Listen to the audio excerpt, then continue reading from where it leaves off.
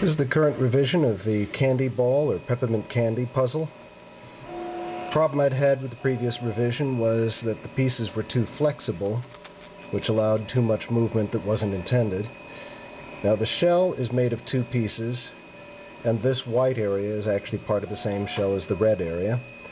And as you can see, the division line forms a little S shape.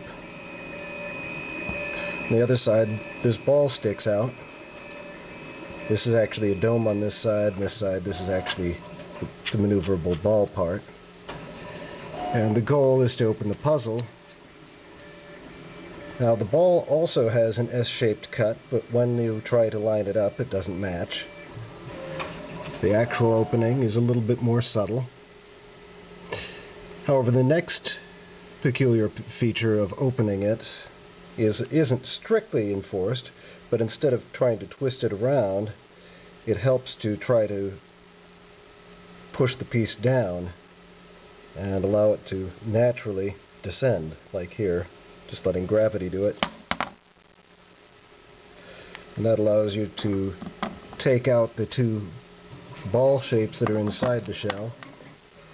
In fact, I can put the shell back together. There's a hollow in there where the ball would go, and this is the two-piece ball.